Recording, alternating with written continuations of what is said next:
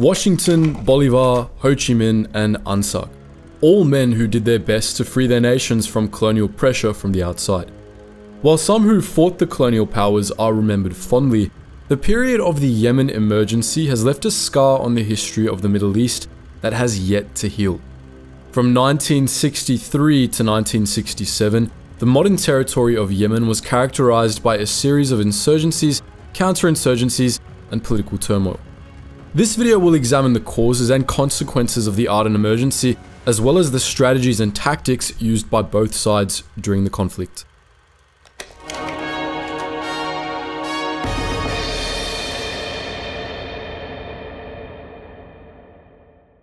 In the 1830s, Britain was in the market for a coal depot to service their steamships as they sailed to their colony in India.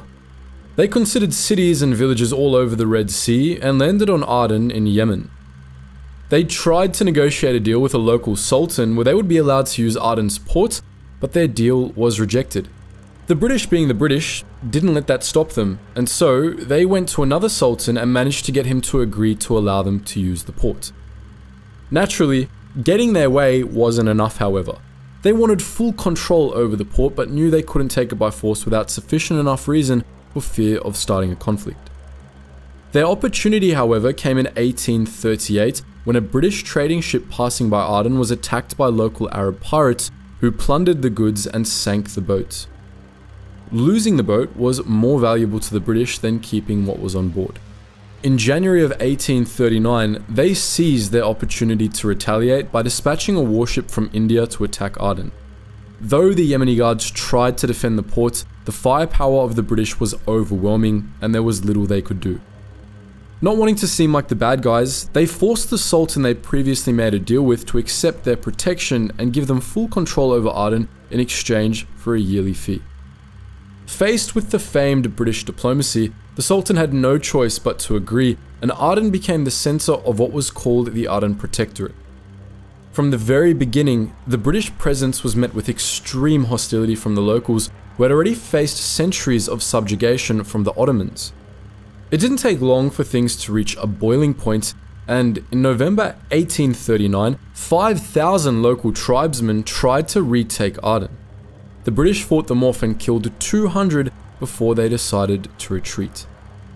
Still, the British realized that if their presence in Aden was to live long and prosper, they would need to make friends with the 9 tribes that surrounded the port city or deal with being attacked every few months. So they drafted what were called protection and friendship treaties with the tribes.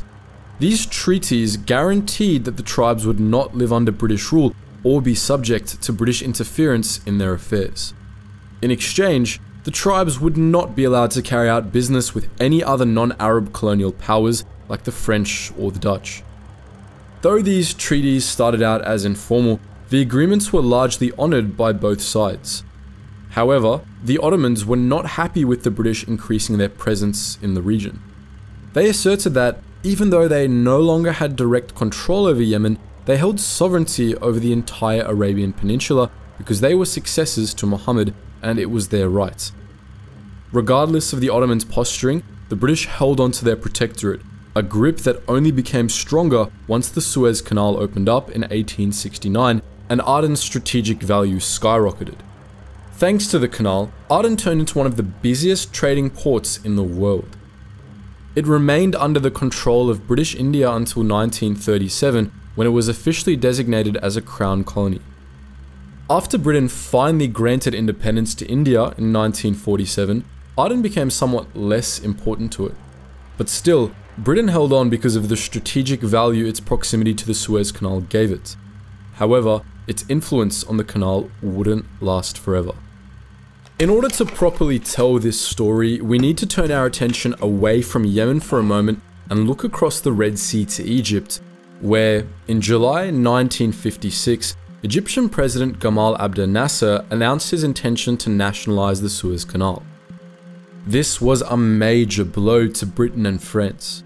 At the time, the canal was owned and operated by the Suez Canal Company, which was primarily owned by Britain and France. The former Chancellor of Germany, Otto von Bismarck, once called the Suez Canal the spinal cord of the British Empire. Nasser's announcement was a major slap in the face to the colonial powers. That was the point. Nasser was one of the leaders of a massive wave of Arab nationalism that was currently sweeping across the Arab world. His only real goal was to free the Arab world of its colonial overlords who didn't care about the Arab people or their interests at all. Nasser's announcement was popular with people all over the Middle East and North Africa, and his move was perfectly legal. His government would buy out all the shareholders of the Suez Canal Company at a fair price. That was most certainly not good enough for Britain and France. Their main concerns were their ability to obtain oil from the region and stay in control. They still wanted to remain the major powers they had been historically. But with the Cold War in full swing, it was obvious that they were being dethroned in favor of the United States and the Soviet Union. The British Prime Minister at the time, Anthony Eden, equated Nasser to the likes of Hitler and Stalin, an authoritarian and a major problem that had to be dealt with, and France agreed.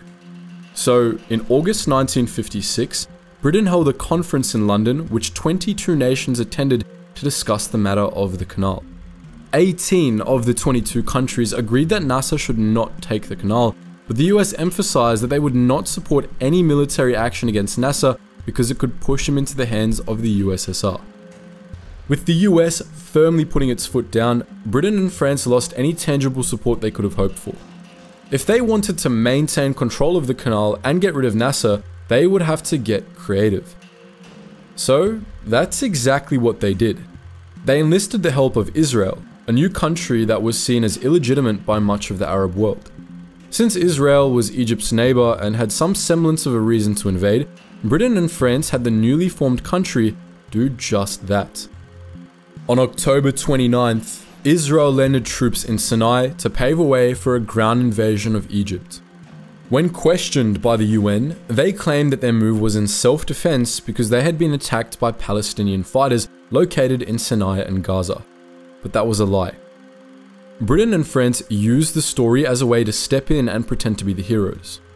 They told Israel and Egypt to stop fighting and to withdraw their troops within 24 hours or they would intervene. In doing so, they were effectively forcing the Egyptians to retreat from the Suez Canal. Israel, of course, accepted the terms, but Egypt refused, seeing right through the conspiracy. In response, the British and French navies got to work bombing Egyptian airfields and infrastructure. On November 5th, they sent paratroopers into the Suez Canal area to try and seize control. The Egyptian military was in no way prepared to face the much larger and better equipped armies of Britain and France.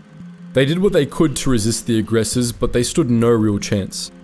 In 2 days, 26 British and French military personnel were killed compared to 600 Egyptian, with a further 1,000 civilians killed and even more displaced as a result of the shelling. The plot to take back the canal was not a very well kept secret, and it didn't take long for the international community to figure out what was going on. Britain and France were pretty much universally condemned. What they did was so bad that the Americans and Soviets actually agreed on something. On November 7th, all sides agreed to a ceasefire. Britain and France were forced to withdraw from the canal entirely, and control of it was given back to the Egyptians. Britain was thoroughly humiliated by the whole ordeal, and their power on the world stage was significantly diminished as a result. However, on the other side, Arab nationalism was strengthened not only in Egypt but across the Arab world, just like Nasser wanted. Nasser's success in the Suez Crisis set in motion a massive wave of Arab nationalism across North Africa and the Middle East. It's unclear how much influence this wave had on the events of Yemen, but it's clear that it had at least some impact. By the late 1950s and going into the 60s, there was a lot of anti-colonial sentiment ready to boil over in Yemen. After their humiliation in Egypt, things weren't looking good for the British. Now that Britain had lost control of the Suez Canal, they doubled down on its presence in Aden, desperate to hold on to what little international power they had left.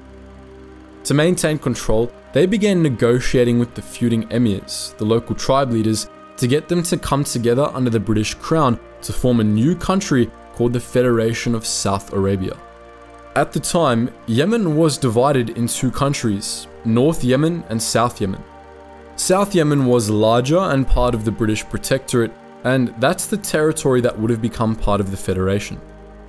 Though they were able to do this successfully, it was too little too late for them because the emirs didn't reflect the will of the people. And like so many colonized people in the world during the 20th century, the people of Yemen were fed up with being subjugated by a foreign power. The British needed to retain control of the region, so they planned to take control of the Aden Trade Union Congress, or ATUC. Founded in 1956, the ATUC was created to help tame the labor unrest the region was experiencing at the time. Its Secretary General was a man named Abdullah Asnag, a massive supporter of Nasser, as well as an Arab nationalist who supported the union of all countries on the Arabian Peninsula. The union gained importance in its first few years, as it was the only nationalist organization that wasn't stamped out by the British. When the Federation of South Yemen was formed in 1962, the ATUC held a lot of influence in the National Assembly, which was dangerous for British interests in Aden. To counter it, they added the colony of Aden to the Federation in order to add more pro-British sentiment to the Assembly. But the day after the colony of Aden joined the Federation, the king of the Kingdom of Yemen, which encompassed the north and south, Muhammad al-Bod, was overthrown by rebels, plunging the region into civil war that was mostly concentrated in North Yemen. However, the conflict was so big and fierce, it bled into the Federation of South Yemen, kicking off what the British called the Aden Emergency. By 1963, there were multiple anti-British guerrilla groups forming across the country. All across South Yemen, these new guerrilla troops were diametrically opposed in their ideologies and what their visions for the future of Yemen would look like, but they agreed on one thing: they hated the British. So the various groups began to consolidate until two larger organizations formed: the National Liberation Front, NLF, and the Front for the Liberation of South Yemen, FLOSY. The NLF was a Marxist paramilitary group who were largely responsible for the downfall of the Yemenis monarchy. They were financially backed by Nasser and operated in both North and South Yemen. FLOSY, by comparison, was an Arab nationalist group created by Abdullah al-Asnag in response to the British consolidating power in the region. Like the NLF, they were backed by Nasser, but the two organizations couldn't see eye to eye. Though they teamed up to fight the British, they were often fighting amongst themselves as well because each wanted control of the region once the British were gone. The emergency officially began on December 14, 1963, when Sir Kennedy Treviskis, the British High Commissioner to Aden, had an NLF grenade launched his way as he arrived at the airport in Aden to head to London. 2 people were killed, including the Commissioner's advisor, who pushed him out of the way to save his life. A further 50 people were injured in the attack, but the Commissioner lived. The attack prompted the British to issue a state of emergency in Aden, and attacks against them by the NLF and FLOSY became more and more frequent. They were mostly focused on off-duty British policemen and officers, though attacks against other members of the British populace were also common. One such attack was at a children's party at the Royal Air Force Station in Aden in December 1964. Members of the NLF threw grenades into the party, which ultimately killed the young daughter of Air Commodore E. Saidi and wounded 4 other children. This was part of a broader series of attacks that happened around the Christmas festivities that year. On Boxing Day, Inspector Fadel Khalil of Aden Special Branch, which was part of the British military, was shot dead at the bazaar in Crater Town within Aden.